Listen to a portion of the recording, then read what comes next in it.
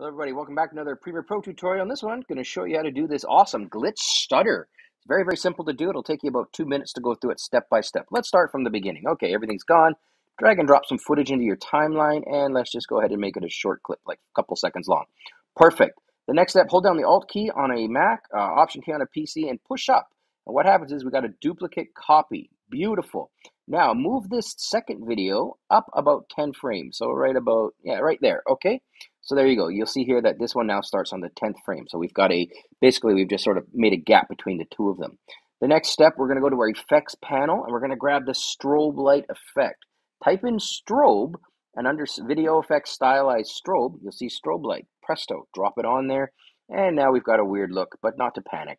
What we want to do now is we want the strobe duration. We're going to click on this. It's 0.5 by default. We're setting it to 0.15. And we're also going to go ahead and adjust the random strobe probability. So right now it's at 0%.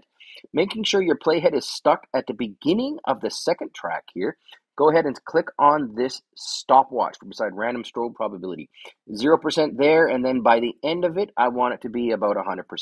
So we're just basically animating the strobe probability. Now, the last thing you want to do for strobe light is we're going to go ahead and change this from operates on color only to makes layer transparent. It's quite a bit of a difference. So here we go. If I hit play, you'll see that we've already got a glitch in place and it's working. Now, the next step is I'm going to go ahead and take this up to a scale of about 110.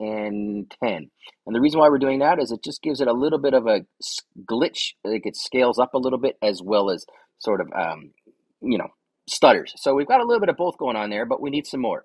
The next step is we're going to go back to our effects panel. We're going to type in and it's going to be VR. Type in VR Chromatic.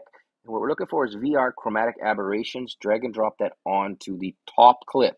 Now, in your Lumetri color workspace, where I am right now, if you don't see it, just go like I did there, workspaces color. Just take the saturation down to about 0. And then, now we're going to see some pretty cool stuff. So now I'm going to hit spacebar, and there you go. It glitches out and it becomes transparent. That's all there is to it, guys. Thanks for watching.